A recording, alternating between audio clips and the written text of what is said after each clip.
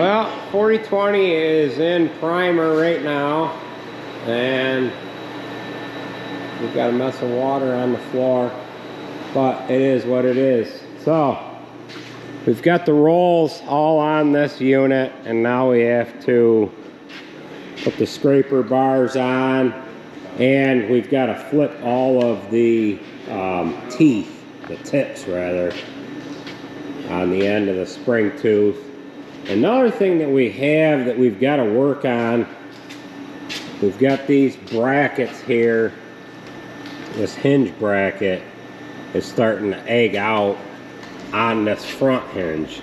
It's not doing it on the back, but it's getting all the torque from the cylinder that folds up the wing.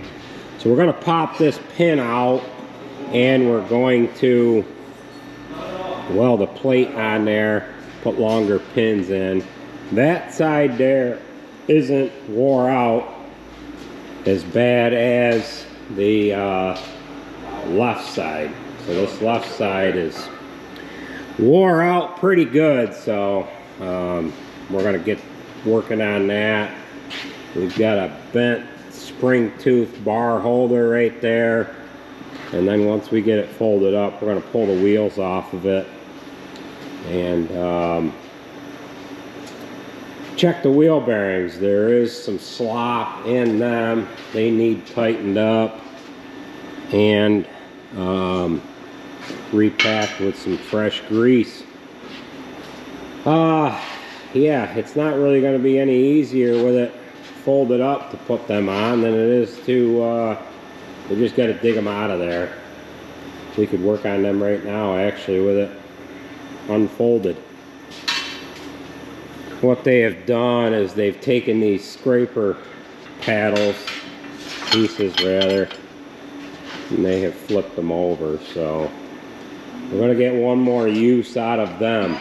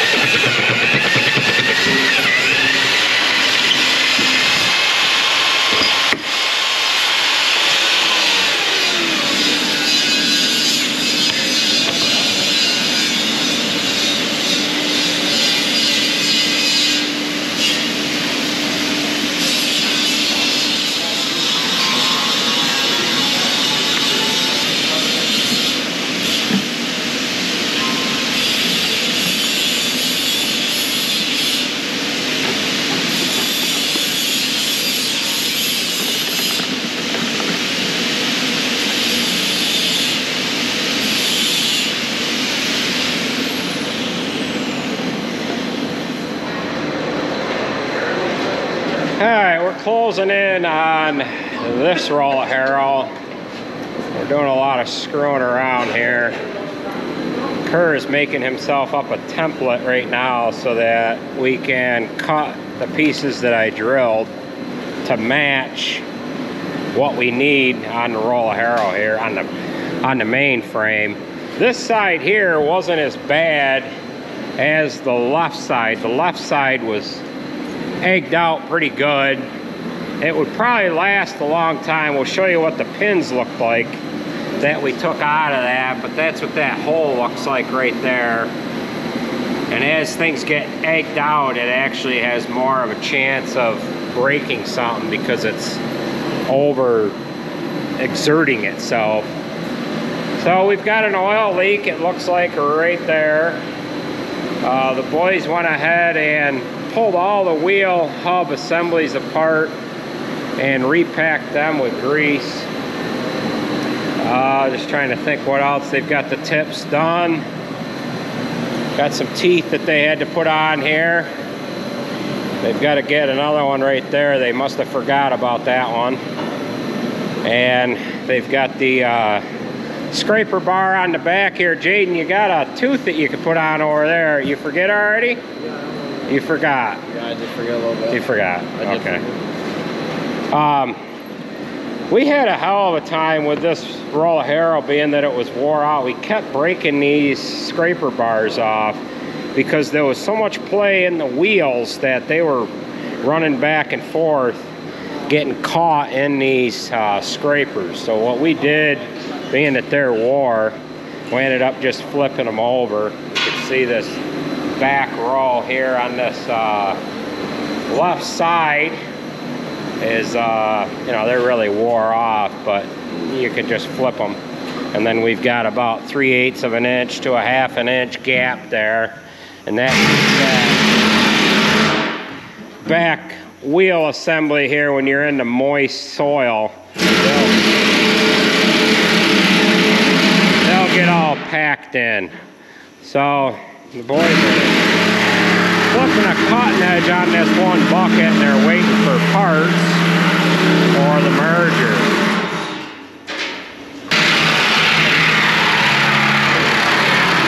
So this is the material we're using. We've got 4 holes drilled in this plate here. So we're going to mark that, we're going to cut it out, and then we'll clean that all up with a grinder and get that welded into place. These are the old pins that came out. This was the pin that was in the right hand side. This one's not wore that much, but the one that was on the left, because there was so much play in it, it was really getting after the pin. And probably after a while, this pin would have broke, and it would have broke with the wing about straight up in the air, and then that would have come crashing down, breaking everything. So making pictures here. Making pictures for me. And Jared is putting some Bondo on the 40/20 fender. I know it should be against the law using that stuff, but we're going to do it anyways. Don't tell anybody.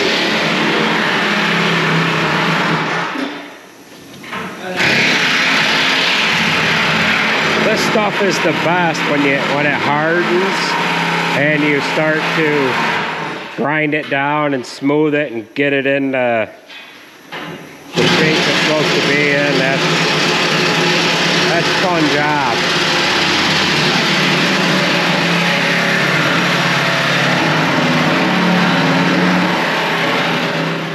And then feed with an articulator.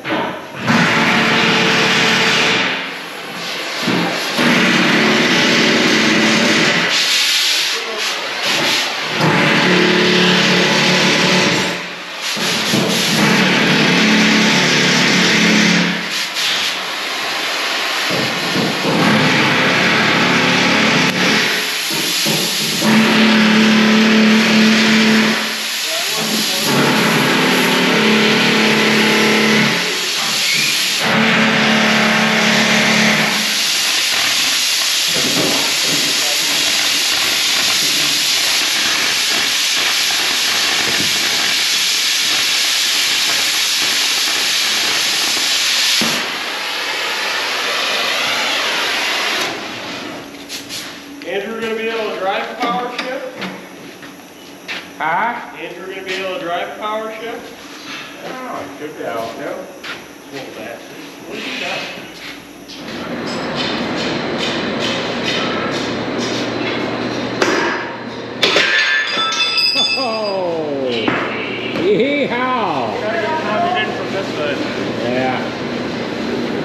got this one side here welded, and now what I've got to do is I've got to drill holes in the ends of the pin so that we can get it held in with roll pins. So he's got to weld that other side yet. Jason's just getting done. We're working on this Ford next door. And the guys are starting to put the merger back together here. And what they're doing is putting new bearings on all of the tooth bars. We've got a pile of parts here. So these are the cam follower tracks here, a bunch of shafts. We've got bearings here for all the tooth bars. We've got boxes of them. They're here and there. We got bolts. We got just a mess of crap here. Now, Jason worked on this thing here, and I don't know, it doesn't matter what kind of vehicle you have, but if anybody owned this Ford truck, they would never own another one. This thing is the biggest piece of crap we've ever owned. We put an alternator and a battery in this here today, and what else did you do? Crank position sensor. Yeah, but this thing is just a pile of crap. And we bought a Chevy farm truck, and we went to Chevy because this thing is just such a pile of crap. But this was the old Navarino Fire Department rescue truck. It only had like 20,000 miles on it when we bought it. And it's just a pile of crap. So, yeah, you need something to do. This guy's second day on the job. Yeah, broke his hand a while ago, and we're working him now, right, Bub? Oh yeah. Yeah. All right, Jared's blowing all the Bondo off himself, and he has his fenders. He's been fixing them up a little bit. He put a little bit of a patch on here. Put some Bondo in on him. He's got this one all patched in. Had some rust holes here. The trouble with these things is they're all stamped material, and then they got a heavy plate in right here, and it just spills in with rust. These are aftermarket fenders. They haven't been on there that long, but they usually get water down in here. And then what happens is the crap gets in, it can't get out the bottom, and they end up rusting up on you. You got the bracket that stuff's in here. It's just these are probably made over in frickin' India or something. So, but they are what they are, and the original John Deere fenders are just a lot of money. And you could tell an aftermarket fender, the bend right here is not the same. But yeah, I don't know. I guess these ain't too bad, but we're gonna paint them up. We're gonna make them look like factory new, and they're gonna serve their purpose. All right, Kerr has this all welded up here, and we ended up drilling some holes in our pins here. And we're just gonna slide that in there. Now we gotta pound this roll pin in this other side. And then this is gonna do it for this unit here. We'll be able to pull it outside, and we're gonna back that other one in here and get the snow melting off of it, and then we'll do everything to that one that we ended up doing to this one. This is the older one of the two, and I'm hoping that we don't have to reinforce this hinge here, but if we do have to do it, we've got enough material to reinforce that other one as well. Alright, so we've got all the work done on this roll of harrow. We call it a roll of harrow. It's probably called a cultimulture, depending on where you're from. We ended up replacing all the wheels. There's 177 wheels, I believe, on this. How many wheels on this? 22 times 7, 154, and 23. 177. There's 177 wheels on this, and judging by the paperwork, it says these wheels weigh, I think, 30 pounds each. We replaced all the bearings on the roller shafts, new tubes that go inside the rollers. They flipped all the tips, had to replace some teeth here and there. The boys ended up pulling the wheel bearing assemblies apart, repacking the bearings, tightening them up. Kerr ended up beefing up this hinge point on the left wing and the right wing. We've got new pins and whatever in there. Had to replace a taillight lens. I think that's gonna about do it for this one. And we're going to pull the other one inside here momentarily. So this is the older unit of the two, and they're both identical to each other. They're both 30 feet wide, and they were wore out. So we're gonna back the tractor in, hook on, pull this one out. We'll back the other one in, let it get thawed out. In the morning, we'll have to pull it back out. This guy here is gonna squeegee the floor off because it's got some snow on it yet, so that we're not working in puddles here. And yeah, so we're gonna get to it here.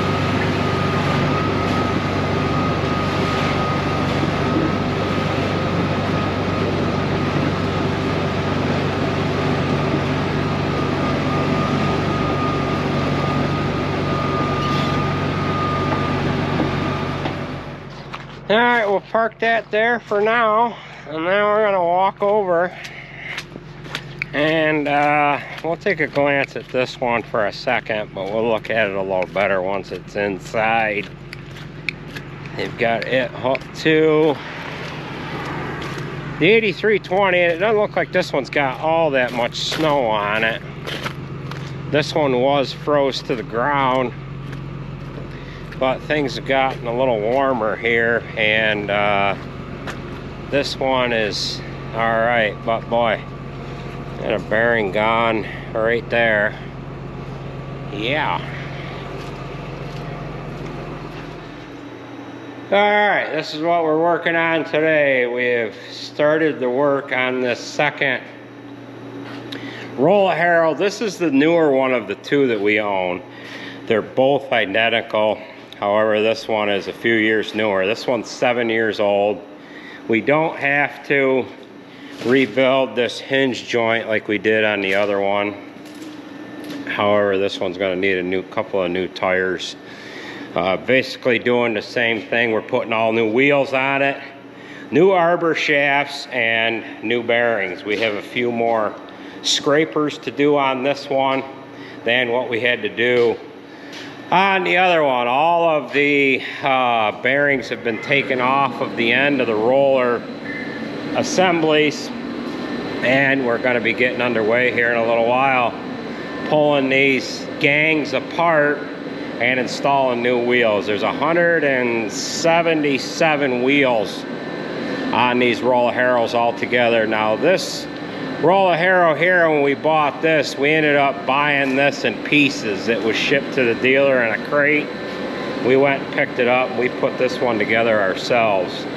The last one, the other one that we worked on, we bought that one all put together, and the first day we used it, the front gangs fell out of it because these bearings weren't put on tight enough, and we had a lot of other loose parts and whatever on that other roll of harrow. So we figured when we bought this one, we would try to get some money knocked off on it, and we figured we would put it together ourselves. So that's what we did. We had to hook up all the hoses to it. Oh, you had to put cylinders on, all the teeth, you name it. It was in pieces. So the boys are going to be back in here in a little while. We're going to get started on this. They've got parts for the merger that they're working on. I am putting together the cam follower tracks for the head on the merger. We'll show you how that goes together here in a minute. This one is the better one of the three on this particular machine. The pickup head teeth follow this track here, and it moves the tooth bars in an orientation that they need to be to pick up the crop and to dump it off on the belt of the machine, the conveyor belt, so it can run it to one side or the other to make a larger windrow. So we'll go over and show you where they get mounted on the machine here, and we'll show you the cam follower track that is really wore on that center head. It's just about paper thin right here. This one is in decent shape. However, we're this far, so we might as well put new ones on it. So these here are pretty simple to put together. There's a bearing that you put in on each side of the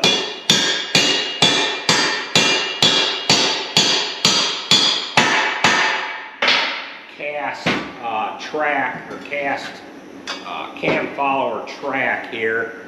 There's a bearing, then there is a fixed spacer, a snap ring to hold the bearing in, and then we'll get the shaft itself in there, and that's got a couple of snap rings that's on it as well. We'll drop this snap ring in here, and then we'll flip it over.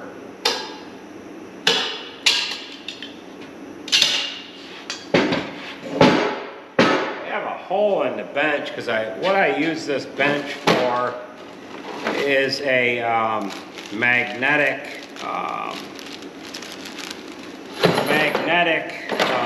drill press, and when I drill material off the side of the bench, I end up using this side, and I can drill whatever I'm drilling. I can run the drill right down through the bench itself.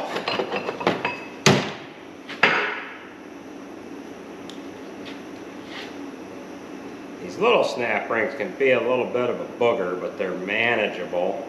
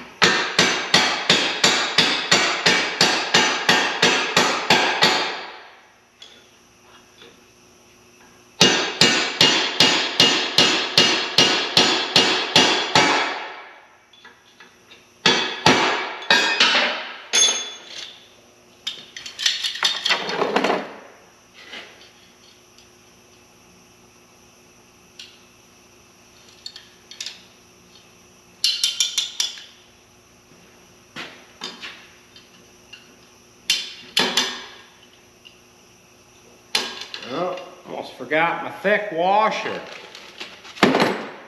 Figure that snapper went down in awful easy.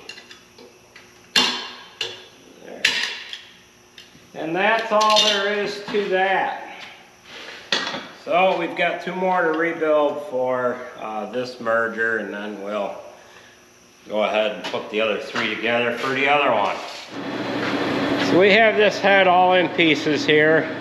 The cam follower tracks, they run in the center, and then the tooth bars follow that track so it can pick the crop up. And as the tines are going back, they roll out of the way, and then they come back into play when they pick the crop up. Now we're already done with these 3 pieces for this merger here. These are the drum tooth bar assemblies here. There's 6 tooth bars on each drum, and then there's a cam follower bearing. This is the bearing that runs inside the cam follower track. This cam follower track here, is it this one? Yeah, this one here is really wore. You can see that it is just, it's got a lot of acres on it. So it's wore right back here to the point that it probably wouldn't have only done a few hundred more acres, and it would have been dropping the cam follower roller, which is right here. This follows this track like this, and it comes around, and then it's moving the teeth up and down and back and forth. Now we've got 2 of these mergers. This is the 34 footer. This is the newer one of the 2. The other one is a 30 footer, and it's using basically all these same parts. However, instead of it having 4 longer drums here, it's got 6 of them that are this side here. Now we ended up replacing the bearings that the tooth bars go on to, or and it was just the time to do it is now. Here are the replacement bearings here that go on the actual tooth bar itself, and then we've got a pile of bearings here somewhere. These ones right here, these are the cam follower bearing, and they go on the end of the tooth bars here. You can see the difference in between the new one here and the old one. This old one is wore down, and it's taking that rounded edge right off of it, and it's running that sharp bearing wheel around there, and then that's what's eating up the cast cam follower track. So we've got one there, one on the bench, and the worst one is right here, and this one was the center one. Of course, the center head is going to get more use than the outside heads, and that's why that one is wore as much as it is. Now we replaced the bearings inside, and we replaced the shaft, because the hex part of the center drive of that hub works on this here, and then usually what happens is you round that off, and then the shaft is no good, and you're having to tear the whole thing apart in order to get into that shaft assembly. So we're going to keep at it here. The boys are uncovering bunk right now. They're going to be in here in a little while, and we're going to get a couple of teams working here today. One on this, one on the roll of harrow, and then we've got a truck to bring in, and we're going to work on that. Now the 40-20 here, we didn't get yellows done on it, but we're ready to do that here in just a little while. We'll probably actually wait till the end of the day so that we're not gassing everybody out here, but we've got everything in primer, and Jared's got the axles covered up. We're going to paint them a flat black, but yeah, it's ready to go here for some paint. We'll do yellows tonight and greens tomorrow. Alright, we've got this one just about all completely disassembled. We got a bucket load of wheels outside, and then these are the last of them here. and then we'll show you what a new one looks like up alongside a old one here. So there is the difference right there.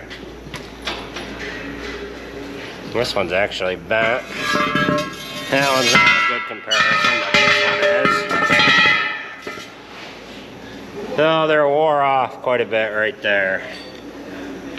So we're still waiting for some parts for this merger.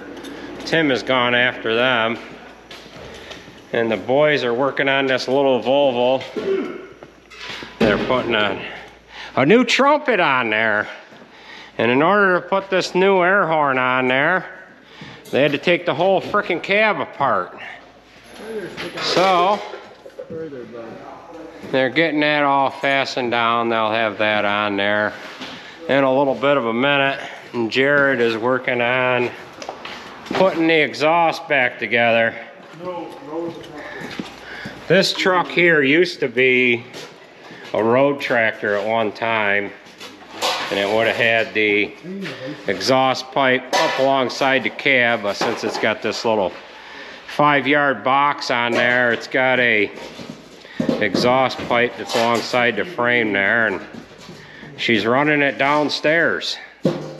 So he's kind of cobbing everything together here, but it is what it is.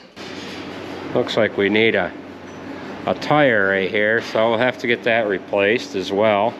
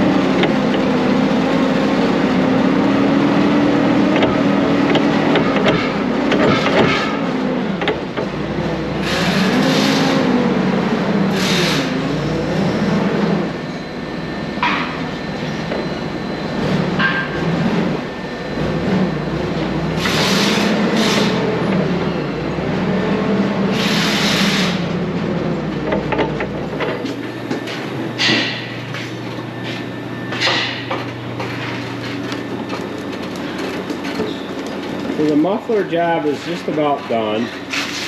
Jared's a little frustrated. This thing was cobbed together when it was converted from a road tractor to a little dump truck here, and they had that vertical muffler in there like that, and he kind of had to retrofit the bracket. Couldn't get the same style muffler that was on it from when they converted it over from a road tractor to a little dump truck here. So looks like it's gonna work though, huh? They ended up doing new exhaust from the turbo right on back, and then the pipe that they're fighting with right now goes in and around and above the fuel tank. That interior light won't come back in. So they got the new horn on here, and what had happened was the welds broke loose on this cab shield here, and the damn cab shield came down on top of the horn and it broke it. Now, it's a decent sounding horn. Probably would sound better if there was a pair of them on there, but it's only got a single one. So that's what it is. Alright, we left some wheels to get this roll of harrow here back together. We were like 47 short. The amount of wheels that they sent us, we've got charged for. However, we just lack that many wheels. We've got 3 gangs left to do here. So one of the guys went to White's Farm Supply to pick up the wheels that we lack, and the other guys are doing other things right now, and we're getting ready to do the yellow paint here on the 4020.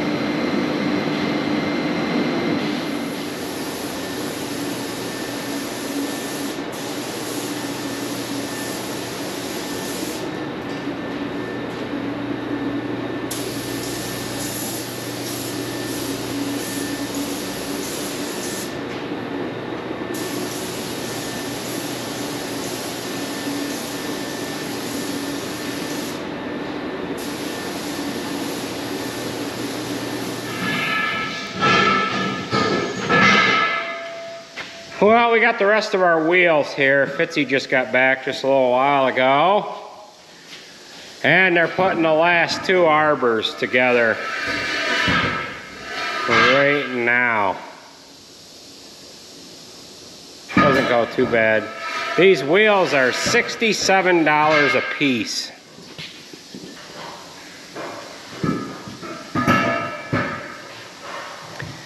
Some of the wheels we have to hammer them on.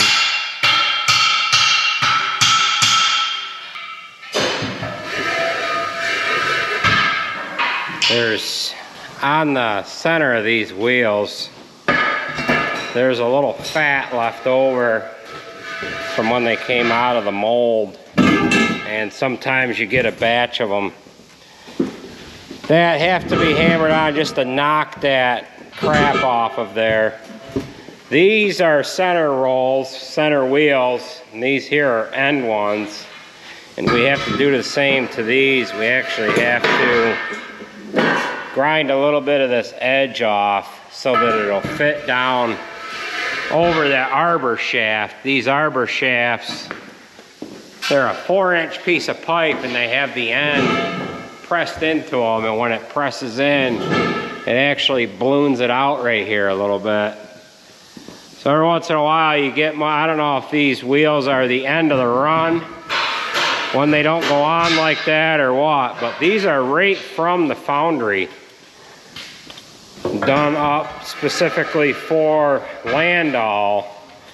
Now Brillion was a company all by itself.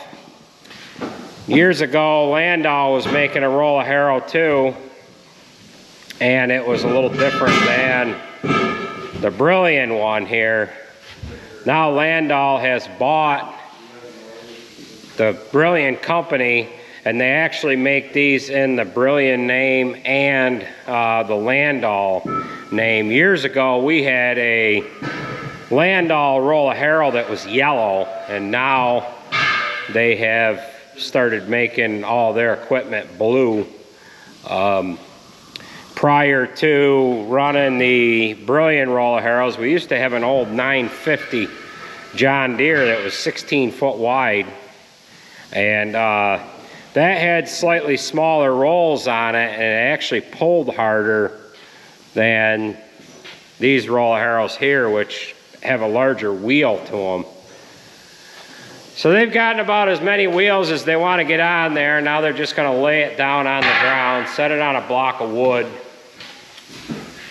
and put the last few wheels on there. These wheels are 30 pounds a piece. So that's 22 to an arbor, except one oddball back in the rear there that has 23 on there. So you've got almost 700 pounds of wheels there, and then about a 100-pound arbor. So you're right around 800 pounds per section, roughly.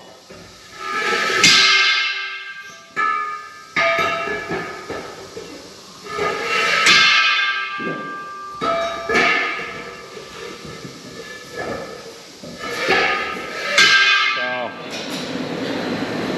what we're gonna do here is we're going to throw some primer on these fenders. Now years and years and years ago, when I painted a bunch of tractors, this is how we set our fenders up to paint them. We just bolted them to the leg on the gantry here. Of course, that was when we were in the building next door where we're actually painting the 4020. So these are aftermarket fenders here. And the typical spot for the fender, the John Deere fender, to rust out is on this bottom portion. And the reason why they do that is because all the crap gets embedded in the actual L bracket holder, and this reinforced piece that's on there, crap gets down in there, and what a guy should maybe do is silicone that. But however, it's going to get in this form piece as well, and then it starts to rust that spot right there. So most fenders, new generation fenders like this, are rusted out on the bottom. Now these were aftermarkets, like I said, they're 20 years old. The fenders that were originally on that 4020, I mean, this was just a big bubble of rust from years ago when I painted it, and there was holes in through the top. There's a rolled edge right here, which is a little thicker than the actual fender itself, and it was just, yeah, rotted right through. But being that this is an aftermarket fender, you can tell that it's not an authentic John Deere fender, because they're a John Deere fender is a little flatter right here than these units. But outside of being 50 feet away, you cannot tell that those are an aftermarket fender, and they're half the price, or at least they were years ago when I put these on there. So we're going to throw some primer on them here in a little while. Once these guys get that last wheel assembly, we're going to go ahead and kick these guys out of the shop again. And one of the other things I'm doing here is I am getting the center link cleaned up. I ended up taking the ends out of it. It works like a turnbuckle. This is the center part here. And the top part, which is sitting on the bench here, that came apart decent. And I ended up getting this to free itself up so that it can release that ball there. And then what you can do when you're hooked onto a piece of equipment, when you go to unhook it, you don't have to take the center pin out. You just unlock your, oh, I forget what they call this opening in this link here, and then you can just pull this third link off of there.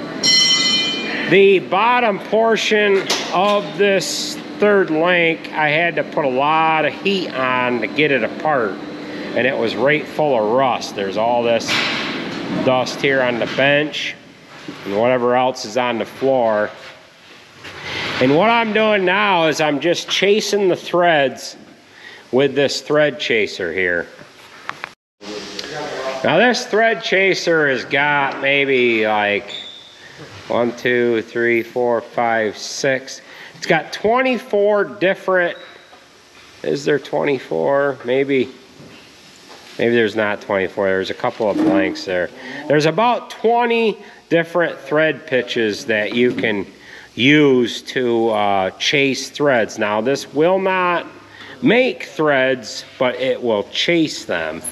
And you can only go one way with it. This is the left-hand thread of the link.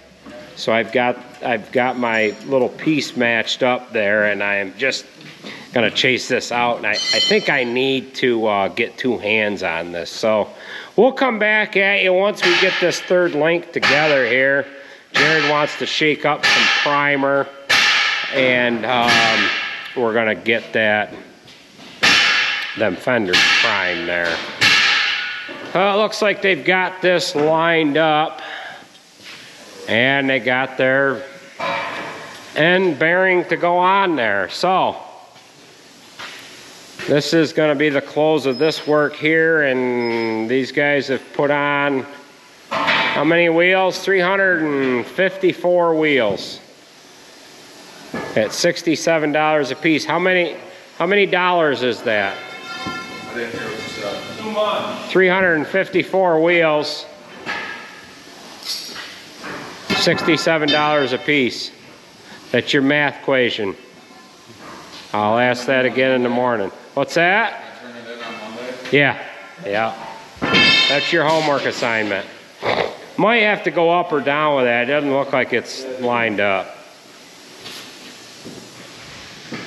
All right, we chased some threads out, and before we chased these threads out, I could not only spin this on like 1 or 2 threads. So we're gonna get that down on there, and I haven't figured out what I wanna do. I wanna prime this, get paint on it, but I don't know what we should do, if we should grease it or what. We want this to